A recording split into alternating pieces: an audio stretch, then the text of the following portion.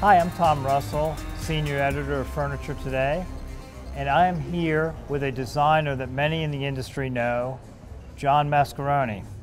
John, thank you so much for taking time to speak with us this morning. My pleasure, Tom, really, because it's been a long series of years that I've done it. Yes, you were telling us recently that this will be your 90th furniture market, so 1973. That's for Swaim only. That's for Swaim only. Okay, Yes. Swaim only. Okay.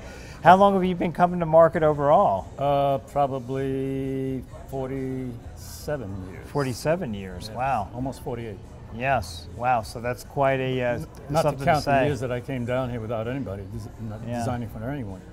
But the first market I did was 1970. Yes. 1970. Yeah. Wow.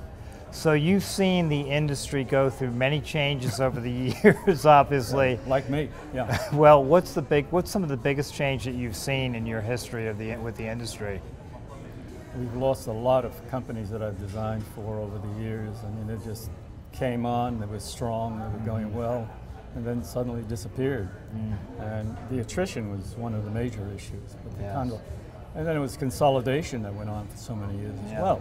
So the independents, like Swaim, sort of hung on the fringe of it. But we had which was better for me because I was more interested in an upscale market. Yes. Because coming from a designer-oriented showroom, which is what I had, I knew the designer-oriented people better than I did the retailers. And I knew that Swaim was, a very fine manufacturer doing very high quality product. Mostly the tailoring was everything. And this is what they prided themselves in. So that was an easy fit for me to be able to design for them. Yes. Not only that, but having many years manufacturing my own company, I was aware of the manufacturing process. Yes. Which not too many designers have the ability to experience. Yes. And that helped me tremendously because it's like, yes, okay, upholstery is upholstery, I understand it. I'll learn more, but when it came to doing case goods and occasional, then we got into metal furniture, which I had been doing for myself for many years. Yeah. So that was an easy fit. Well, in summary, what is it that you most enjoyed about your experience with the industry and the market over all these years?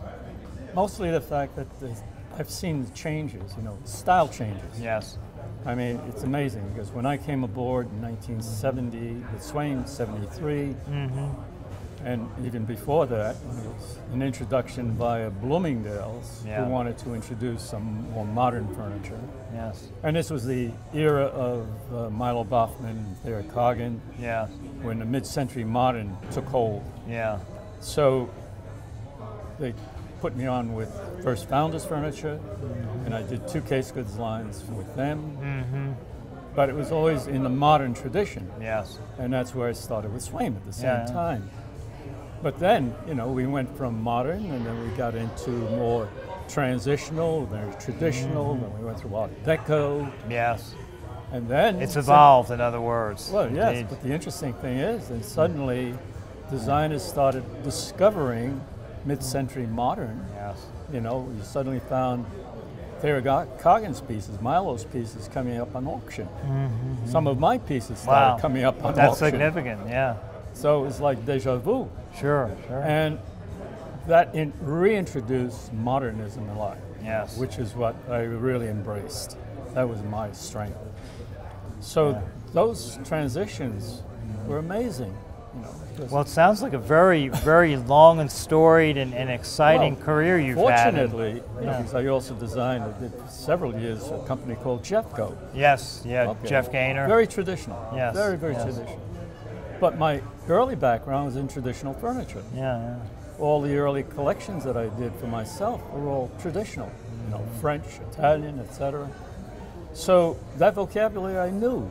Yes. And it was easy to apply. Yes. So I was sort of a chameleon, It's like, what do you want? I can do it.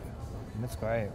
Well, the industry has been served by you very well over the years, it sounds like, and I thank you so much for taking time to share a little bit of that with us. I appreciate it. Thank you, All right, Tom. John, thank you It's been very a pleasure. We'll have a good rest of the market. Thank you. Thank you.